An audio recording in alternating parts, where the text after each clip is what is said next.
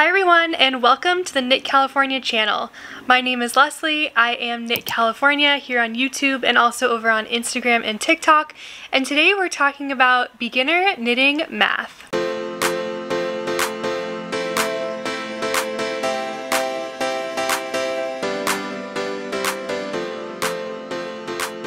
Whether or not knitting is your strong suit, sometimes in knitting and crochet it needs to be done.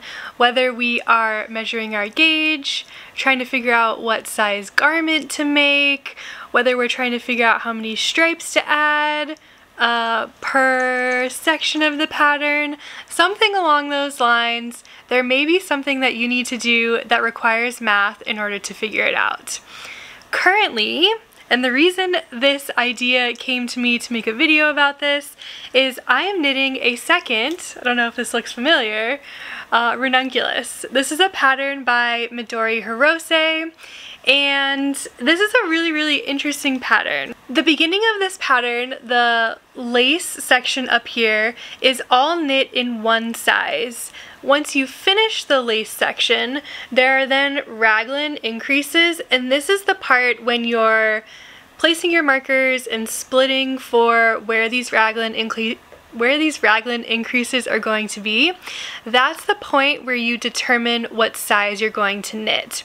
The other interesting thing about this pattern is that it's written so that you can use either fingering, DK, or worsted weight yarn, but the gauge is the same across all of those yarns. The gauge for this pattern is 14 stitches per 4 inches or 10 centimeters.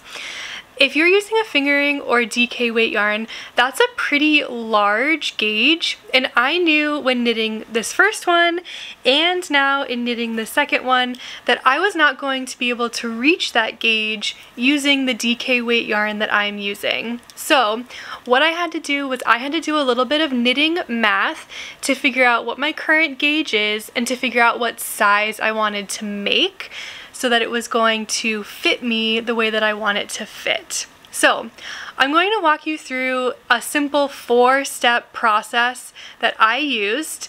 Don't worry if you're not that great at math, not every step includes math, and the reason why I'm walking you through this is to help you in the future. One other thing that I will say is that you could use this knitting math. It doesn't necessarily need to be used for this pattern. You could use this for almost any pattern. If you have a gauge, let's say your gauge swatch is different from the gauge that's recommended in the pattern, you could use these 4 steps at any time in any pattern to figure out what size that you need to make that will fit you the way that you want it to fit.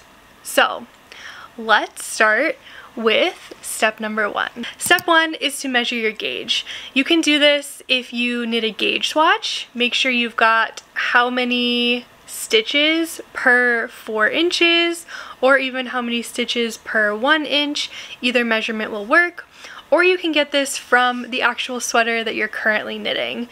In my case, since I had already knit the top portion of the Runningunculus, I measured my gauge right about here, like right in these last couple rows before I added in the raglan seams.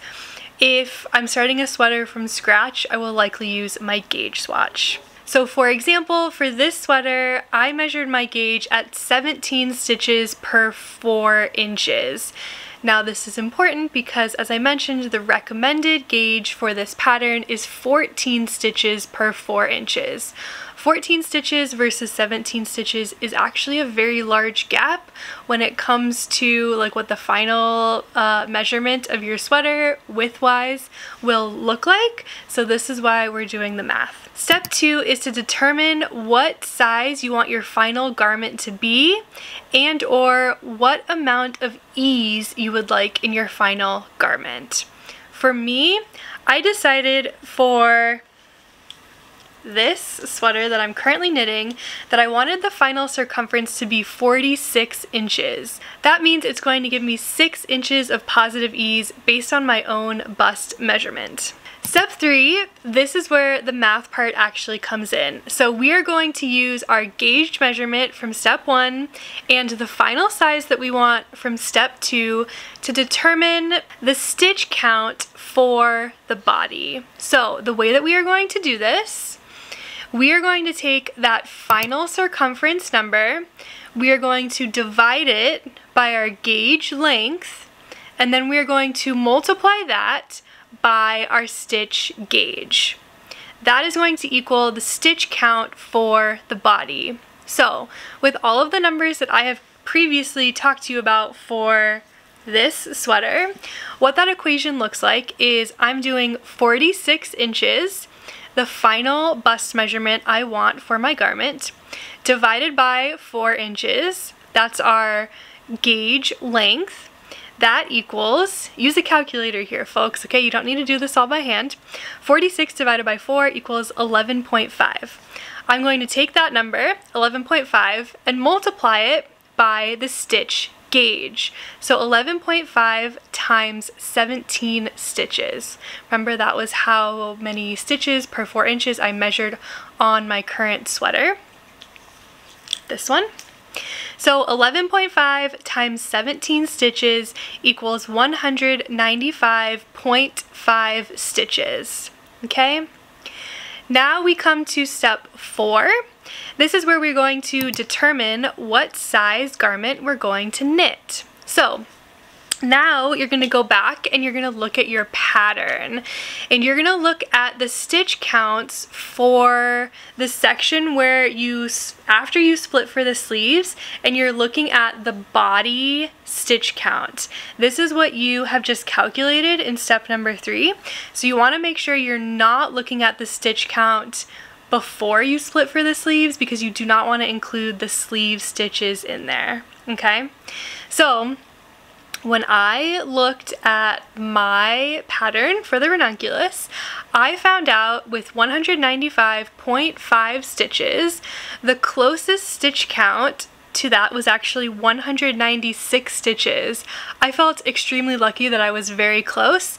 You may end up being in between 2 sizes, and that's where you're going to have to make a decision as to whether or not you're going to knit the smaller size so it ends up a little bit smaller, or the larger size so it ends up a little bit bigger, but that's something that you'll be able to determine based off what your knitting style is. For myself, I know I'm a tighter knitter, so a lot of times I will go up a size in the pattern because I know that my final garment may end up being a little bit smaller than what the measurements actually are in the pattern. So for me, for this Runningunculus, that stitch count corresponded to size 5, and so now that I'm at the point in the pattern, or I was, where I was placing the markers for these raglan increases, I knew to follow the instructions for that part of the pattern and for all future parts of the pattern according to size 5. Now, I haven't tried this on yet, but I can tell you just from looking at it, it looks like it's going to be the perfect size. I actually went up slightly in this pink version compared to this green version, hopefully for just a couple more inches of positive ease. I just wanted something that was a little bit different. Like, I really like the fit of this green one, but I wanted to see what a larger amount of positive ease would look like, especially in this yarn that I'm using because it's a silk merino blend. All of this is just what I decided for this specific pattern. So that's it. It was 4 easy steps.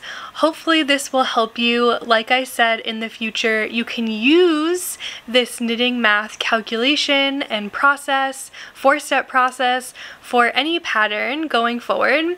Let's say, for example, you're just knitting another pattern, you knit a gauge swatch, and you really like the way the fabric looks, but the stitch count is different. Maybe it's off by 2 or 3 stitches, maybe a little bit more than that, compared to what the gauge is in the pattern, the recommended gauge in the pattern. You can use this 4-step process to figure out if you need to change what size you would normally make a different size so that the final measurements come out the way that you want them to come out. If you have any questions about this process that I did not answer, please leave a comment down below and I will do my best to answer any of those questions. If this is the first time you're seeing one of my videos, I publish videos almost every week, typically podcast style videos where I show you what I'm knitting, what yarns I'm purchasing, what yarns I'm using, and all of my thoughts about knitting, buying yarn, having a big yarn stash, and things of those nature. So I would love for you to subscribe to my channel and consider watching some of my other videos. Thank you guys so much for taking the time to watch today. I hope you learned something and I will see you on the next one. Bye! Oh buddy, what are you going to tell everyone about knitting math? You like math? Yeah?